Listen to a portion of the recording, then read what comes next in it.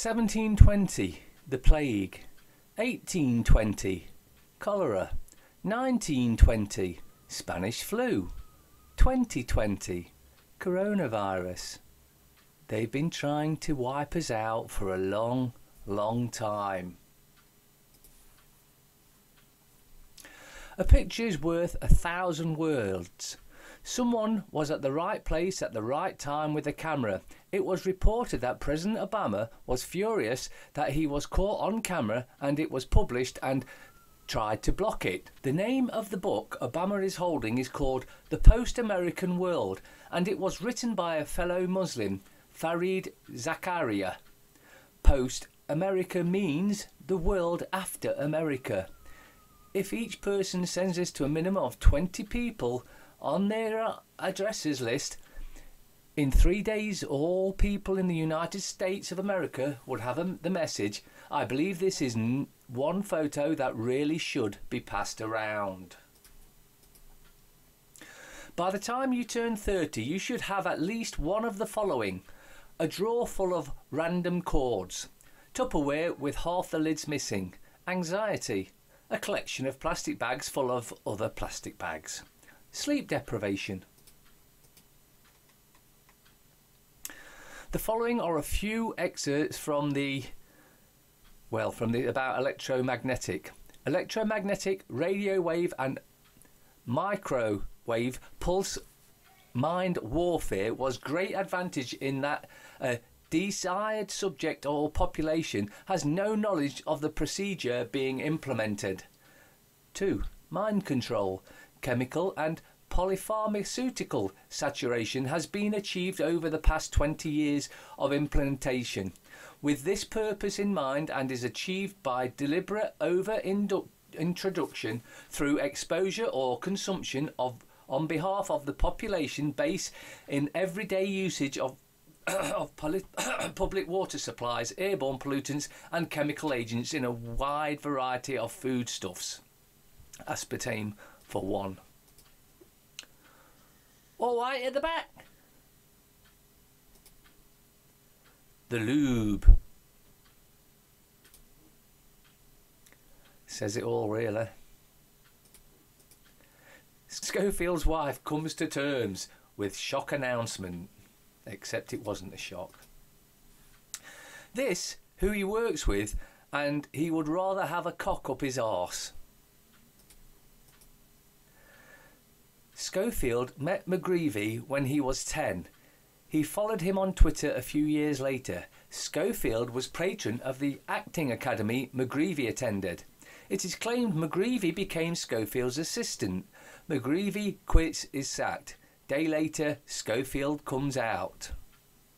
There's always more to every story than what we're told by lamestream. Warning to Facebook users. Keep an eye out for a scam which messages you using an account used previously by a friend in your Facebook friends list. It will attempt to add you again and then ask how you are and then continue to offer you ways to get more money from tax cuts, benefits system, claims and even pensions and so on. It will then send you a link to another account where this person can help you. When you check that account, it's only one photo, no information of the account, and the one I had contained a photo of a man with a US flag behind him. So I was able to quickly spot the hoax. It's definitely a scam. Just be careful. The messages are designed to reply in certain ways to make you think it's believable. I have blocked the 2 accounts that contacted me. It's a new scam as far as I know, so keep peeled. Never self-checkout. It's not convenient for me to help corporations fire workers so they raise their profits. I stand in line and when the lines back up, the store calls more cashiers to the front.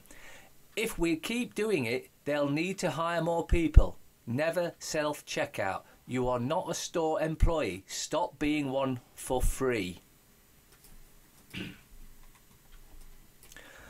Bristol declares ecological emergency over loss of wildlife. Mayor calls for urgent response to decline in birds, bees and mammals such as hedgehogs. The local decline of many birds, insects and some mammals has prompted Bristol to declare an ecological emergency. The Mayor, Marvin Rees, and leaders from local organisations and attractions met on a hill in the city on Tuesday to make the declaration.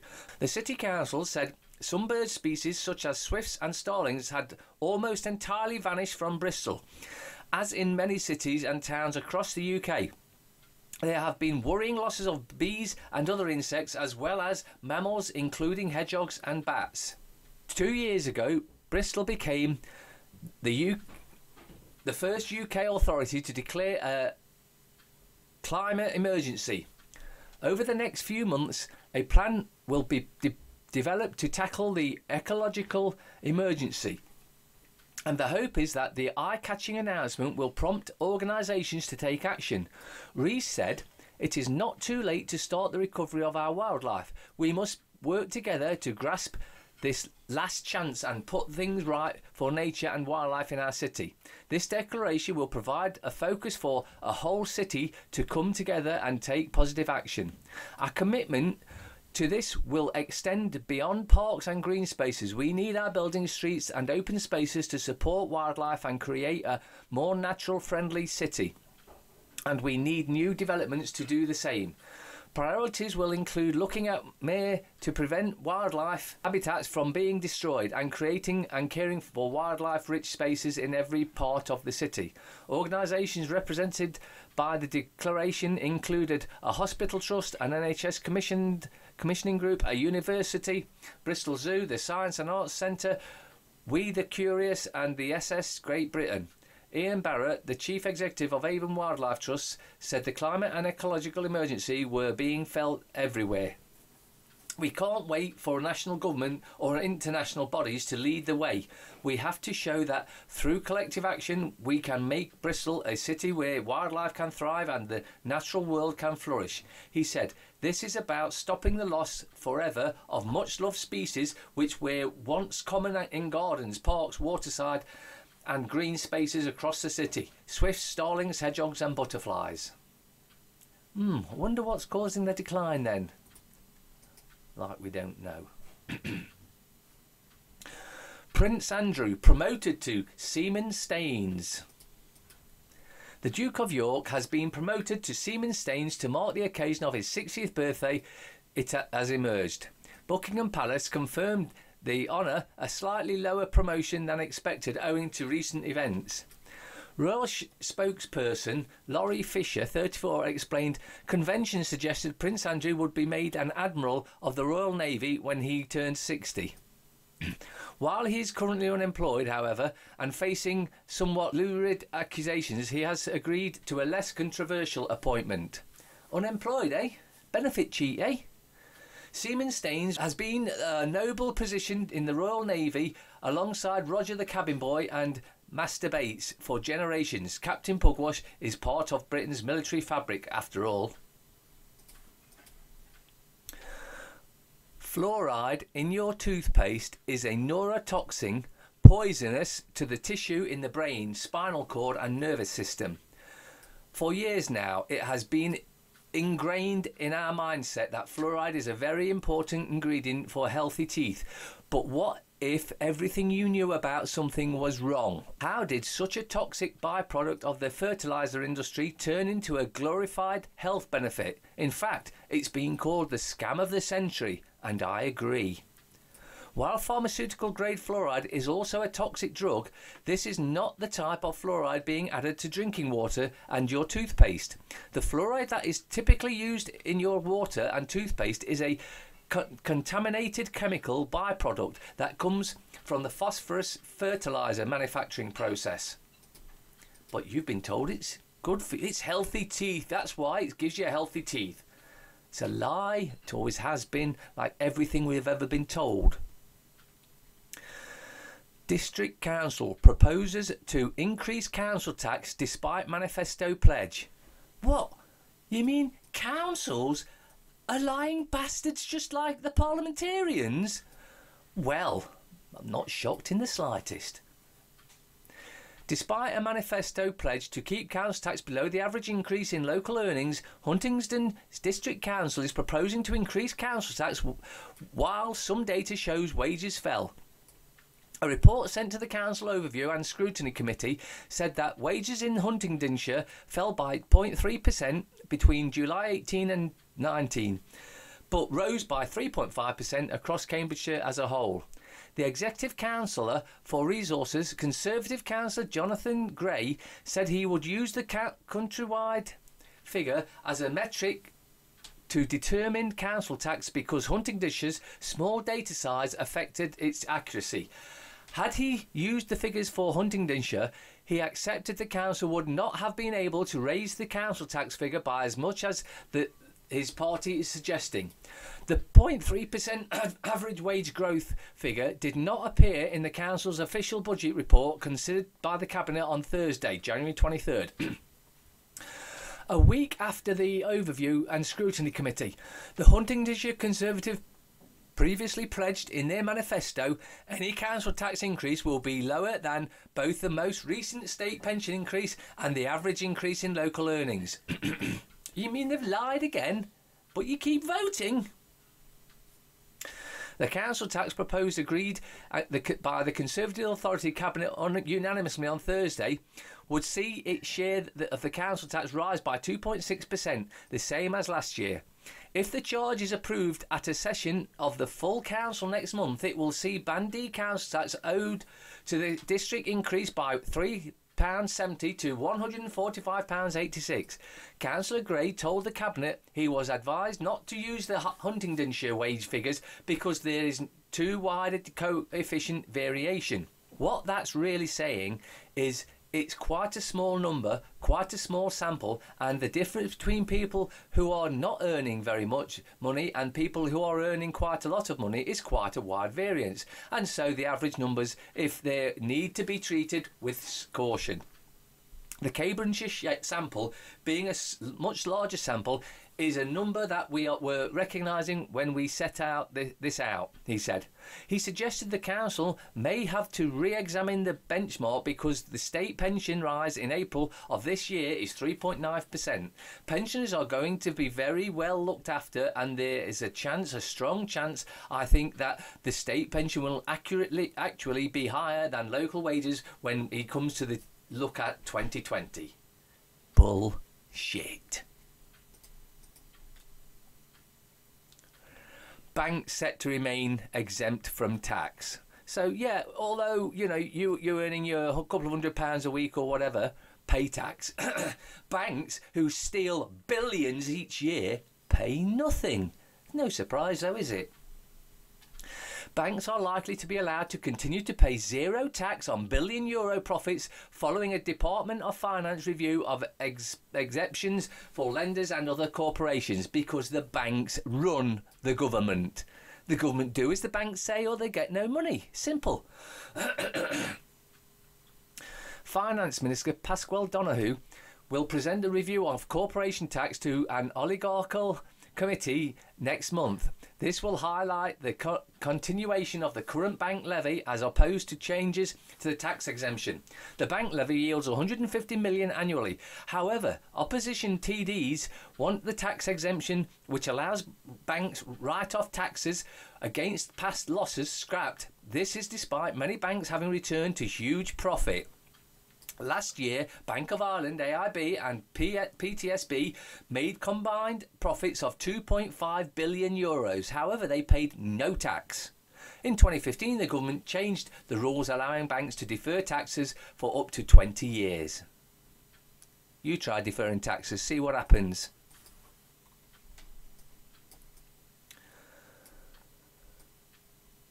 Child abuser will be publicly hanged in Pakistan under new plans agreed by Parliament. That's what we should be doing. Non-binding resolution follows high-profile child sex abuse cases in Pakistan. Pakistan has the death penalty, but all exceptions are carried out until inside jail. The resolution was overwhelmingly supported by Parliament, but will not be automatically passed into law. Pakistan's parliament passed a resolution Friday calling for the public hanging of convicted child killers and rapists. The non-binding resolution follows a spate of high-profile child sex abuse cases that has provoked outrage and riots across Pakistan in recent years. Child killers and rapists should not only be given the death penalty by hanging, but they should be hanged publicly, said Ali Muhammad Khan, Pakistan's Parliamentary Affairs Minister, who presented the resolution in the National Assembly or lower house. Yet over here they walk free. Revealed how drug giants can access your health records. The Department of Health and Social Care has been selling the medical data of millions of NHS patients to American and other international drugs companies, having misled the public into believing the information would be anonymous, according to leading experts in the field. Senior NHS figures have told The Observer that patient data compiled from GP surgeries and hospitals and then sold for huge sums for research can routinely be linked back to individual patients' medical records via the GP surgeries. They say there is a clear evidence this is already being done by companies and organisations that have brought data from the DHSC, having identified individuals whose medical histories are of particular interest. Concerns that the data is not truly anonymous have been raised by the senior NHS officials, who believe the public are not being told the truth. Well, there's a shock. But the DHSC insists it only sells on information after thorough measures have been taken to ensure the complete anonymity and confidentiality of patients' personal information. More lies. In December, The Observer revealed that the government had raised $10 million in 2018 by granting licence to commercial and academic organisations across the world that wanted access to so-called anonymised data. If patients do not want their data to be used for research, they have to actively opt out. The system at their GP surgery. Boris Johnson to seize control over NHS with new law.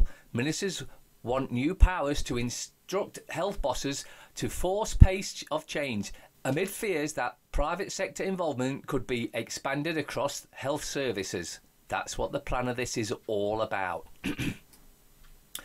Boris Johnson is planning to use new health legislation to impose ministerial control over the NHS. A bill to be introduced this year will contain new powers for ministers, including Mr Johnson, to issue instructions to NHS England Chief Executive Sir Simon Stevens. The move, which is understood to have been developed over the past year by the Health Secretary, Matt Hancock, treasonous traitor that he is likely to raise concerns that Conservative ministers could seek to use new powers to extend private sector involvement in the NHS. Under the current terms, Sir Simon's position is optionally independent. But the Prime Minister is said to be concerned that this arrangement makes it difficult for Downing Street to force through changes to the system. In other words, to force through privatisation. Well done for anyone that voted Conservative. NHS England was created in 2013 under the then Health Secretary Andrew Lansley as part of a widely criticised shake-up that controversially introduced an internal market system. Stevens wants to develop an integrated care system across England with the ability to plan collectively. Paedophile snared in online video, seen by thousands of people, walks free after arguing there were no real victims. He sent sexually explicit pictures to what he thought was a 14-year-old girl. A predatory paedophile caught trying to groom girls on Facebook has walked free from court after arguing there were no real victims of his offence. Convicted sex offender Lee Parry, 37, was exposed by paedophile hunters after he repeatedly sent naked photographic pictures of himself to an investigator posing as a 14-year-old girl. During months of exchanges, Parry asked if he could take the girl out for a milkshake, told her she was cute, sexy, and he wanted to be her first, and added, "I will be a dirty bastard." Later, when confronted at his home by members of the Catching Online Predators group, Parry, who had been convicted of molesting a 15-year-old girl in his teens, began scuffling with the investigators and embarked on a foul-mouthed rant at them as his citizen's arrest was live-streamed on the social media site. And he walked because the judicial system is perverted. Leaked list of Conservative Party sex pest sleaze published, shaming 36 current Tory MPs. Conservative Party secretaries, researchers and aides have compiled a list of 36 Tory MPs' inappropriate sexual behaviour and unwanted advances.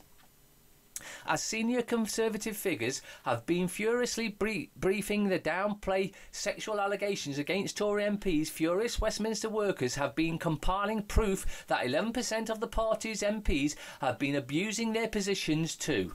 Conservative Party secretaries, researchers and aides have compiled a list of 36 Tory MPs' inappropriate sexual behaviour and unwanted advances. As senior Conservative figures have been furiously briefing to downplay sexual allegations against Tory MPs, furious Westminster workers have been compiling proof that 11% of all the party's MPs have been abusing their position to harass female and male employees. Female Westminster workers have been circulating a dirty dossier which now comprises inappropriate behaviour by 36 sitting Tory MPs, including a minister who is handsy with women at parties, a backbencher who paid a woman to be quiet, and an MP who is perpetually intoxicated and very inappropriate with women.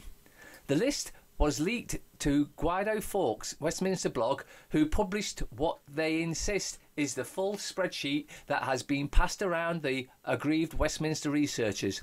The right-wing politician's website says this list includes 2 serving cabinet ministers accused of inappropriate behaviour towards women, 18 serving ministers accused of behaviour forms of inappropriate sexual behaviour, 12 MPs who are said to have been inappropriate towards female researchers, 4 MPs who are alleged to have been inappropriately towards male researchers. Some of the allegations have already emerged, such as International Trade Minister Mark Garnier referring to his secretary as sugar tits and admitting making her purchase sex toys for him, or avoid Christian Stephen Crabb, who ran the leadership to the party, sexting a 19-year-old who was interviewed for a job with him. But the sheer amount of alleged sex pest on the dirty dossier suggests a culture among many Tory MPs of sexual harassment of junior staff with impunity. There has not been a single new prescription issued by the NHS for the kind of medical cannabis that transforms lives of our children. Not one. Someone told me that cannabis is legal in Canada. I don't like the stuff myself. 1 Canadian month later. And how would he know he didn't like it unless he tried it? The scum. 2 docs in UK virus toll. Yeah, they're pushing that. I told you what the plan is with that. Exclusive. Peter Phillips' heartache. Queen hit by royal split. Grandson's wife tells him marriage over. She could go to Canada like Meghan. That scum paper. Aye. Counting the cost of Storm Carrera.